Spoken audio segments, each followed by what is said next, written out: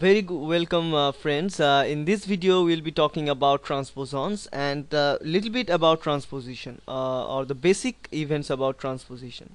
Now what is transposition? As the name suggests, it's a changing of position of genes from one place to another place.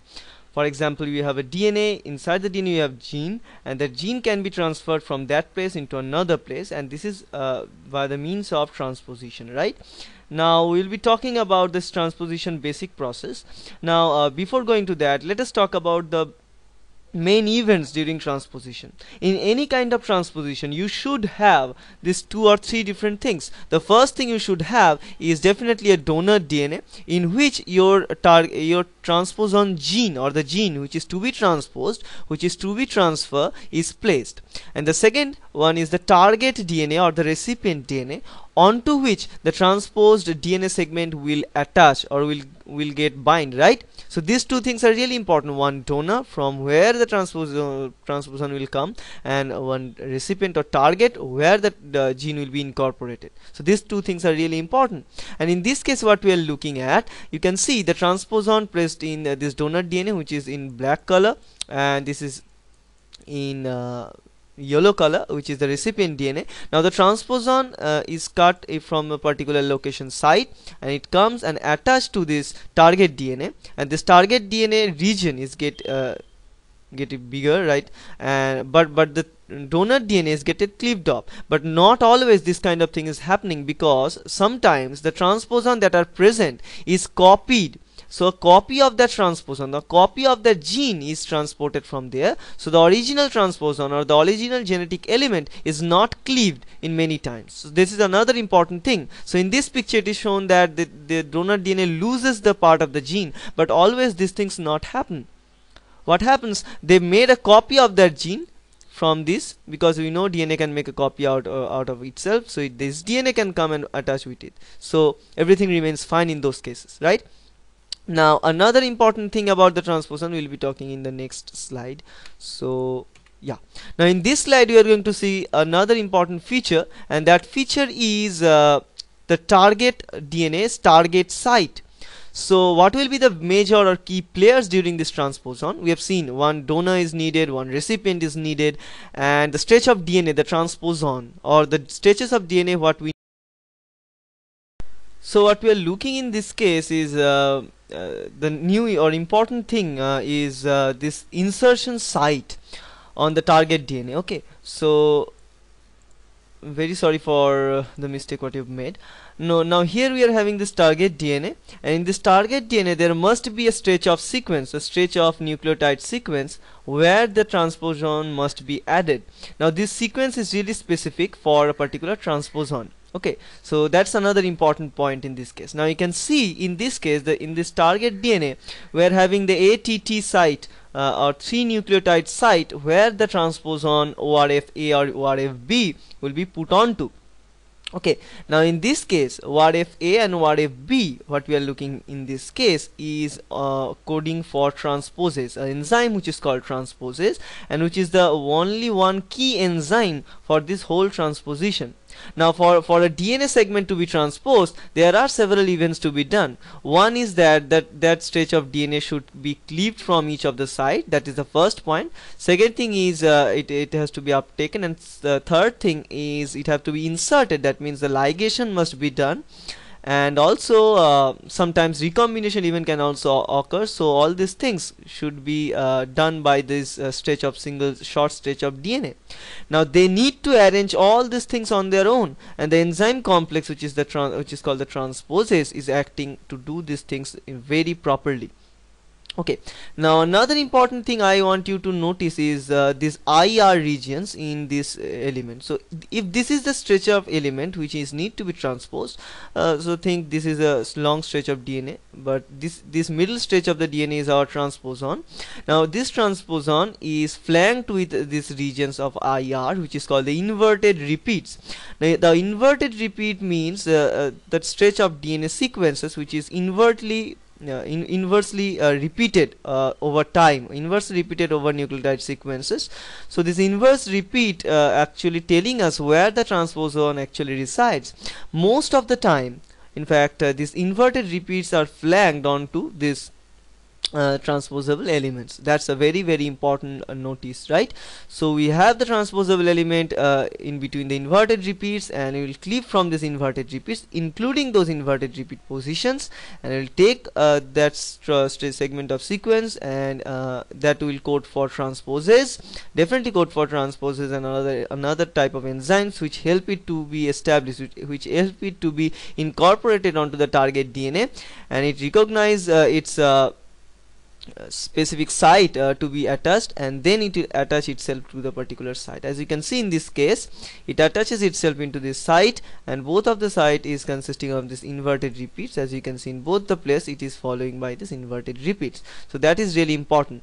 And another thing you can notice is that in the opposite orientation we are having ATT, which is the special sequence. Now right after that, the inverted repeat again consisting of this stretch of regions, because now this ATT regions can also work as the inverted repeats, because it can found in both the directions, right?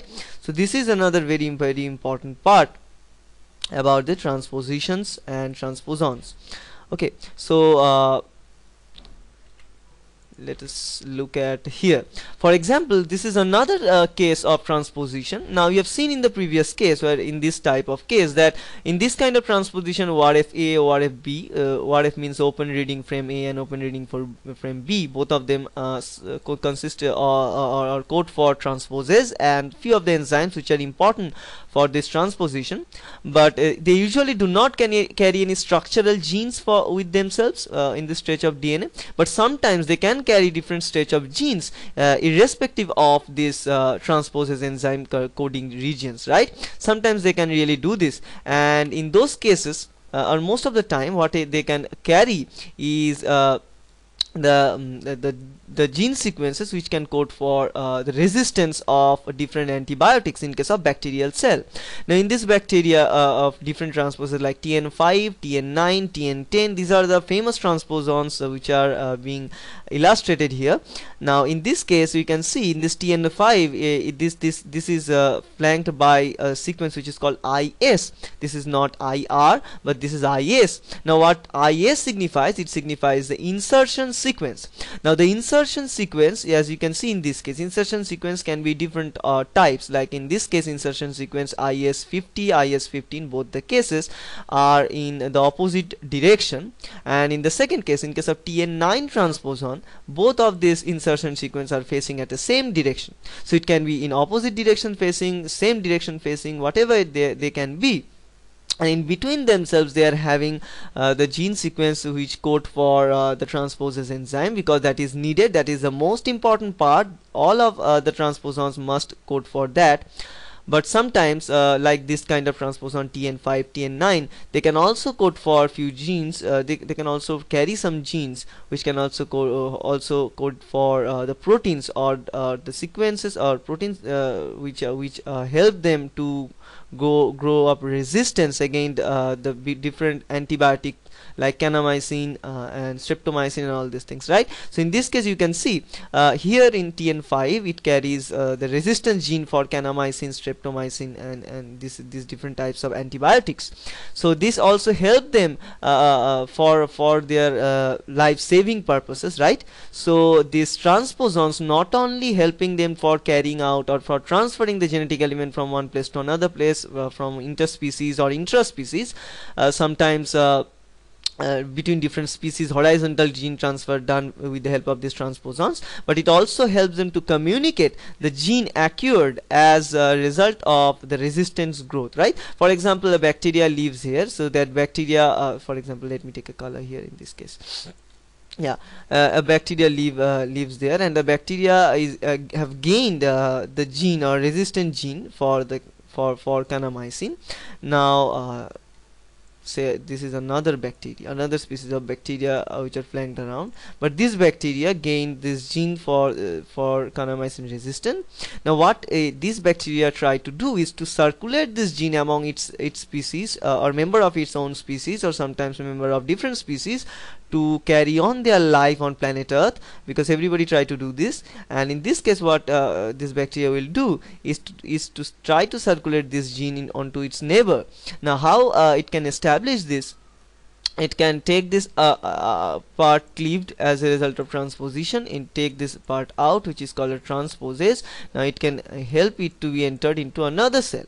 Now in this kind of steps, by gathering this resistant gene portions in between the insertion sequences of its genetic element, it can easily cleave from this insertion sequence parts, from this insertion sequence part. It can take it and it can incorporate into the gene which is not having any kanamycin resistance, and whenever it get this gene, as a result it can eventually have the kanamycin resistant gene, and it can step it forward to its offspring via normal bacterial division, right? So this is a very interesting way of spreading their antibiotic resistance nature into the environment. Okay, now that is really important.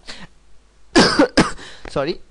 And another very important thing about here, what we have seen is this insertion sequence. This insertion sequence is also sequence specific. As you can see, in case of TN5 it is IS50, in TN9 it is IS1, TN10 it is IS10.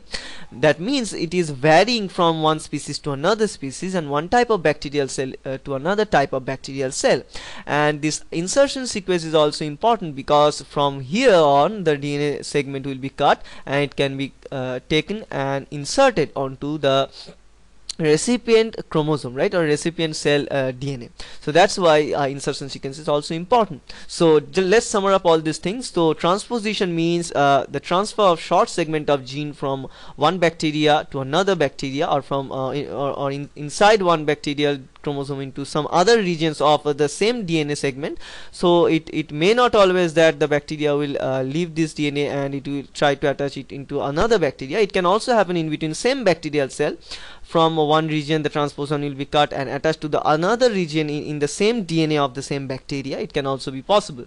Now the second thing, for this transposition you must need one donor DNA from where the transposon will be cleaved, and one recipient DNA onto which the DNA will be incorporated. And you also need some special specific sequences onto where this transposition will be added, and for this addition purposes we must have two different things, either inverted repeats or insertion sequences. Insertion sequences are found in this TN type of transposons, as you can see here.